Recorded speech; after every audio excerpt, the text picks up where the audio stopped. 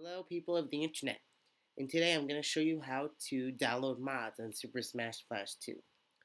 So to do so, you're going to need a copy of the game, but I bet you already do, and you're going to need to download the DAT files on YouTube.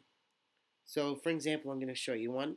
So I searched up Ultra Instinct Goku mod on Super Smash Bros. 2, and you're going to go to the link below, and you're going to click on the link that they give you.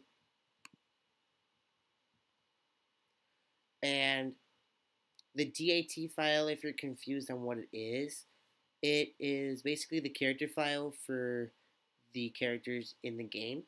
So once you replace it, it replaces the actual character, and then your mod is going to be in the game for you to use.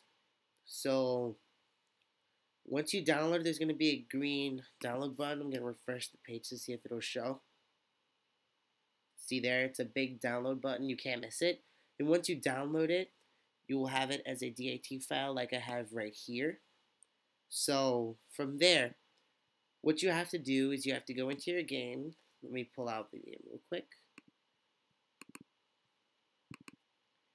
And you will drag it to your data file. You won't, like, in the actual game, let me see. You will have only the data file and the .exe file. If you drag it into here, and it'll ask you if you want to replace it or to keep both or stop, you have to click replace. But because it's already in there, I don't have to, so I'm going to stop.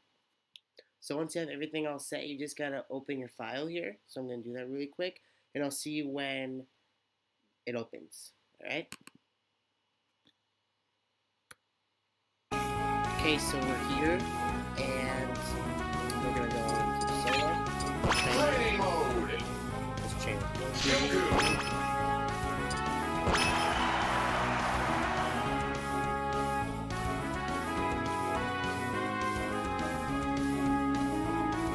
Go! So as you can see, it works, and I'm not going to show too much since I will be releasing another video soon, which is going to cover all of the details on Ultra Instinct Goku. So I'm going to close on this.